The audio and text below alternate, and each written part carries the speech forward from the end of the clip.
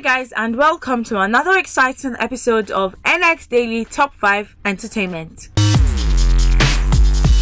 Today on number 5, fashion entrepreneur Toyin Lawani has defended her statement on not believing in marriage. She kept to her Instagram page to describe marriage as a platform which humans need to use in defining and consoling each other, saying that a lot of men hate women for being in control. She revealed that she would rather be with her best friend who will be with her for a lifetime than settle for the wrong man.